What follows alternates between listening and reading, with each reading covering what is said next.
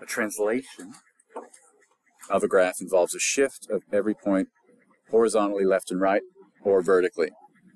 So in this case, if we add a k after the x squared, then that means that we're going to be moving up or down.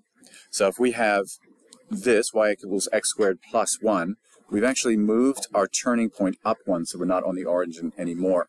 If we don't have that plus 1, it's essentially saying plus 0, so we're down here at our turning point being the origin.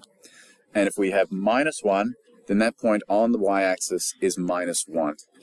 That's how we can move it up or down. The axis of symmetry for all of these is x equals 0, because it's on the y-axis. The y-intercept for all of these is k. So to move horizontally, you're going to get something that looks like this. It's going to be in brackets squared. If your x minus h, where h looks like a minus 1, you're going to actually end up moving to the right. And the opposite, if your h is plus 1, you're going to move to the left. And I think of that as, if I were going to replace x and stay on y equals 0, I would have to put a positive 1 in the place of x. If I were going to get this to move to the left, I would have to put a negative 1 on x for y to still equal to 0. The turning point in both of these cases is whatever that is, x 0. And the axis of symmetry is whatever this is. So if we've moved x to 1, this is our new axis of symmetry, x equals 1. We move to negative 1, our axis of symmetry is x equals negative 1. The turning point form of a quadratic equation is this. So this, if that is positive, it curves up, so it makes this concave upward graph. If this is involved and we have a minus something, we're going to go to the right. If we're going to have a plus something, we're going to go to the left. And this is up or down. So if it's positive, we're higher. If it's negative, we're lower.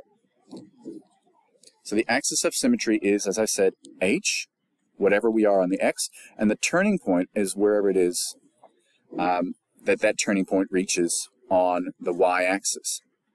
So to put that into practice, our turning point here is going to be 2, negative 3, because we put a 2 in to get that to equal 0, and y equals negative 3 when x is 2.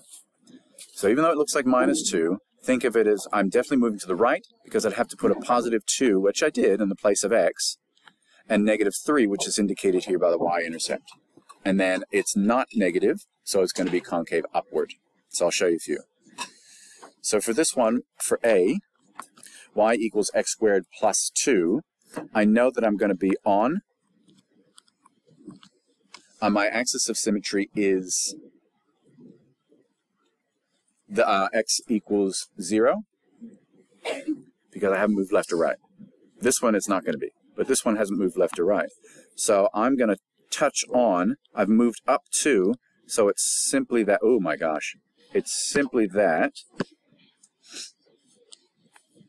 It doesn't matter, if we're just sketching it like this, it doesn't matter that we get it accurate, but it matters that we've got 0, 2 as our turning point. That's A.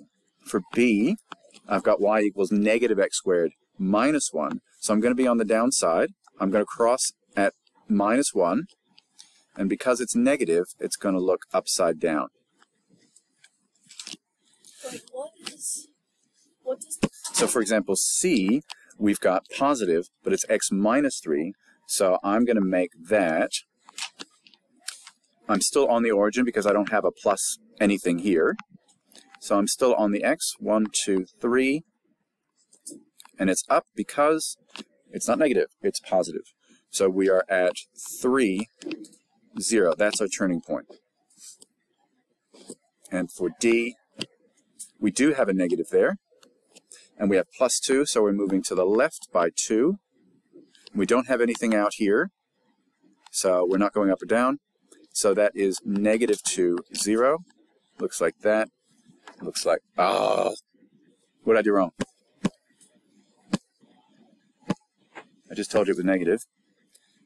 So if it's negative, I mean this is negative 2 as well, but we are going down because that's negative there. And I'm going to sketch these two puppies that do a bit of both.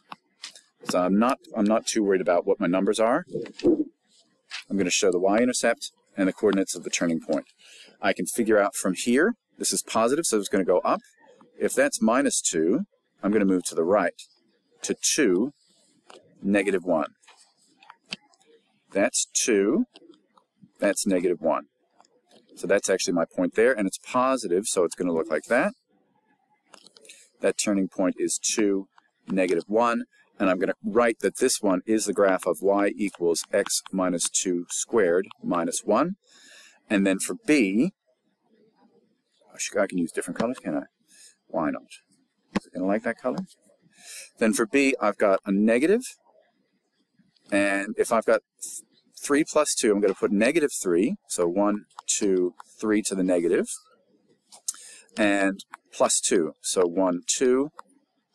So I've got negative 3, positive 2, and because it's negative in front of those brackets, then it's going to be downward.